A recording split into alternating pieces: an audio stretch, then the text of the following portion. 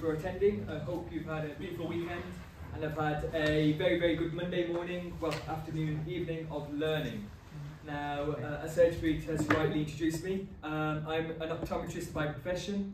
I'm 24 years of age, studied at Aston Uni in the Midlands, and I'm born and bred in the Midlands. Now, during my university time, when you are in an academic environment, it's very integral that we take every opportunity we can for learning. That perhaps, yes, we have our discipline which we're in, and we're looking beyond at our jobs and our future, but it's also good to get involved in politics, philosophy, and history. Especially when you are in that academic environment, it's integral that we take a bit more than perhaps just a degree and a letter and a document to say you are equipped to continue on in life.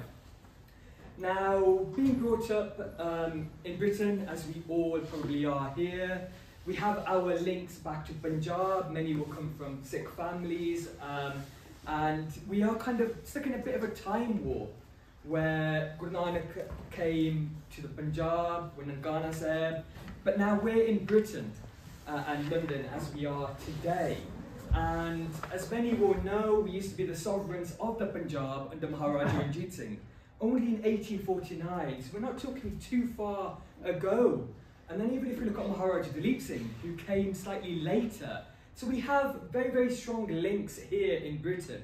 Now today my lecture is titled The Britishers and the Sikh Nation.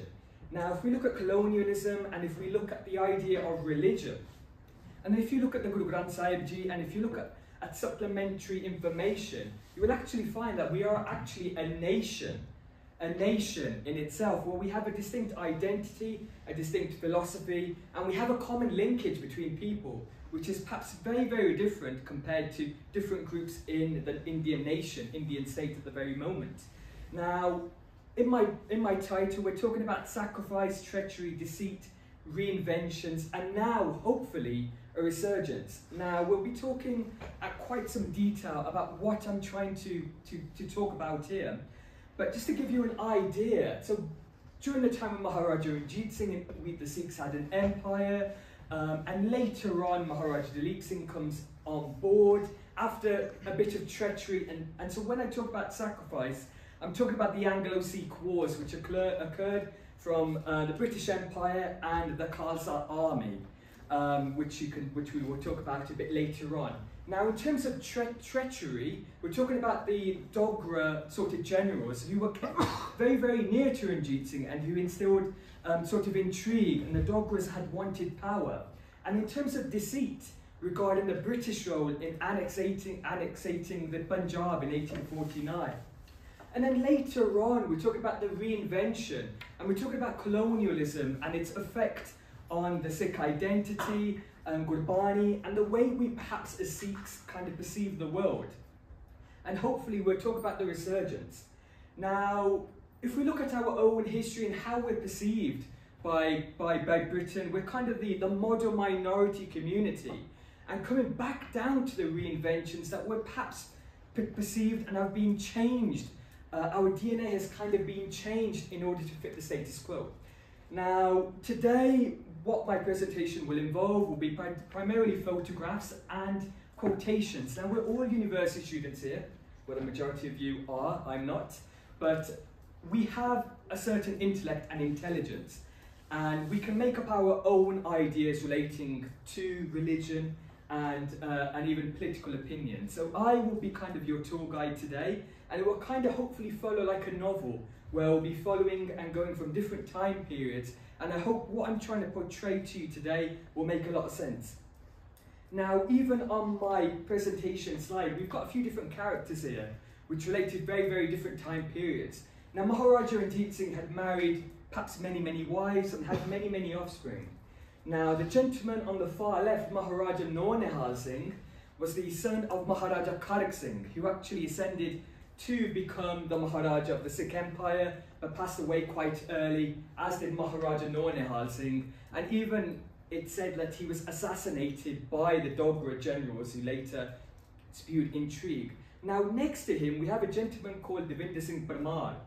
Now, he came to England in 1955, and kind of talked about an idea of a Sikh homeland, relating back to the Ranjit Singh time, and even from the times of Banda Singh Bahadur, who created a Khalsa Republic. Now, on that particular photograph, that's actually towards Downing Street. And even when we look at when our elders came to Britain, perhaps our identity, by having a bug on your head, it wasn't seen as something which would be tolerated. And even back in the 60s, 70s, many different problems occurred related to identity. And that particular gentleman, the British had enforced a law stating that you had to wear a helmet on top of your bug, which the Sikhs did not allow. And at that time, Devinder Singh Parmar actually broke the law and rode a motorbike down Downing Street, and he had his dastard on. Then we look over at Princess Sophia Dalip Singh, who many of you will know about, and has a lot of history related to the surrounding areas. A suffragette, a revolutionary, and a daughter of Maharaja Dalip Singh. And over to her right-hand side, Hari Singh Nalwa. Now, many of you probably would have heard Sidhu Moosewala's new song relating to General Hari Singh Nalwa, and I actually find that my ancestry traces to him, being an Uppal by my last name. And over to his right-hand side, we have a gentleman called Balwinder Singh Jatana, who's part of a guerrilla kind of movement, a freedom organisation by the name of Babbar Khalsa. And he, and even Sidhu Moosewala, did a song relating to the Punjab waters in the SYL song. Over to the far right, another gentleman who came and was prominent during the partition period and later in the 50s. Now, on the poster, many of you probably would have seen a photograph just literally popped down on the far bottom right-hand side. Now, that relates to a period in 1922, and the last few weeks we marked 100 years of it. Now, some of you may have heard of a place called Banja Sahib, which is currently now in Pakistan, which has a lot of history related to Guru Nanak, where Guru Nanak had actually put his palm up to stop a big boulder from coming down.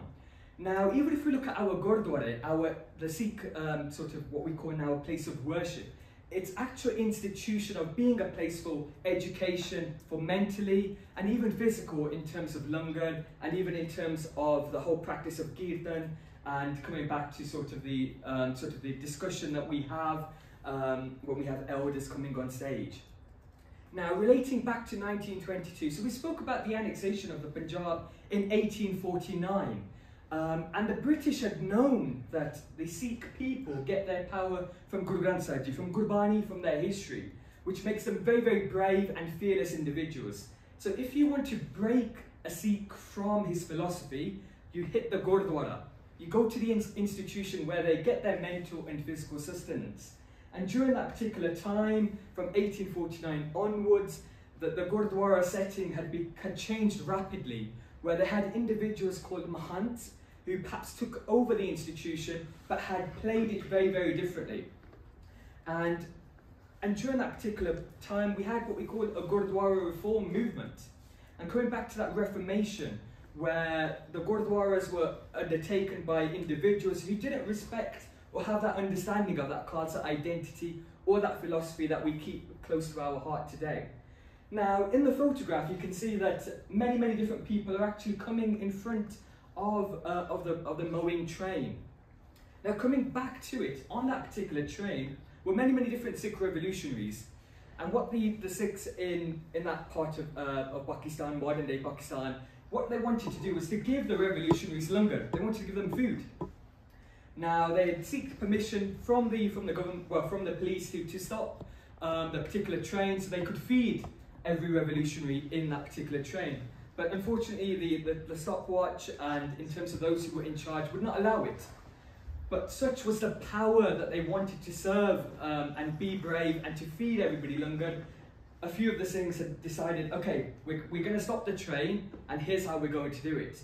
So many of them had started to get onto that rail track, and the train would not stop, and in the end, bodies were crumpled and crinkled down, limbs were lost, two were shaheed, and in the end, langar was served to all. Now, I mean, we're talking 1922, 100 years ago. Now we talk about langar. I do know next week that we've got the soup kitchen where many of you may attend for. And perhaps langar has changed very, very rapidly from what it used to be and when Guru Nanak had perhaps started that sort of limb of the institution. But it kind of gives you an idea, and even if you read sort of the description by a gentleman who was actually present, then we talk about how they just carried on remembering the Almighty, and even throughout our history, even if you look at the Battle of Jamkor, where Guru Gobind Singh's two older sons had actually given Shahidi, and how they were so outnumbered, but from their bravery and how valiant they were, they managed to obviously sort of secure victory. But I feel it's very, very important that we look at our anniversaries when they come, especially when it is 100 years, and to remember that. Especially as a new generation, we need to look at our history to work out who we are and what happened before. Now, I went down to Churchill War Rooms, which isn't too far from here. So what I like to do is to look at current events, history, but even from my own experience. Now, Churchill War Room, during the time of World War II, they had an underground bunker where all political meetings relating to the British tactics and what to do if perhaps Britain was to be bombed, especially central London. Now, we talked about that reform movement where the individuals and the collective were looking to take back control of the Gurdwara.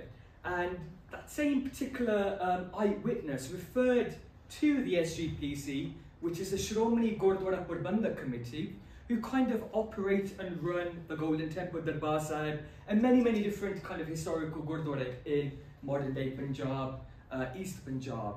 Now, even if you do start to read that particular slide, you'll notice that the whole kind of war council comes back into it.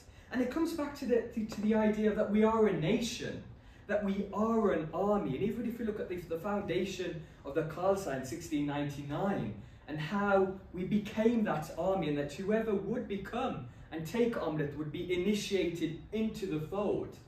And you'll notice that throughout my presentation, that we're coming back to that collective and how we are an army.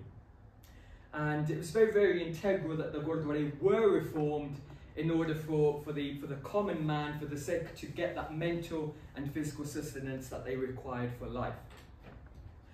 Now we come back to the individual who we saw at the beginning slide, and even if we look at an army attire, where if you look at the British Army, they will have a certain attire. And similarly, in the 1940s, the Akalis, who we call the immortal, so when one gives their head to Guru Gobind Singh Ji and becomes part of a Khalsa, they become that common denominator, whereby everybody is equal, but they have a task at hand. Their head is given to the Guru. And even if you can have a look at that photograph from 1940. Now, we're talking just prior to partition here, and the Sikh viewpoint related to partition perhaps varied over the years, as we will touch upon. Now, in the middle, you have a gentleman called Master Tara Singh, who is perhaps the equivalent of Muhammad Jinnah or Mahatma Gandhi and Nehru for our particular community. But I will want to pick out just a gentleman on the left-hand side of Master Tara Singh, and he went by the name of Jatidar Darshan Singh Faruman. Now, after partition, the Sikhs and the Punjabis had sort of demonstrated for a very, very long period of time and felt that perhaps they weren't treated equally in the Punjab.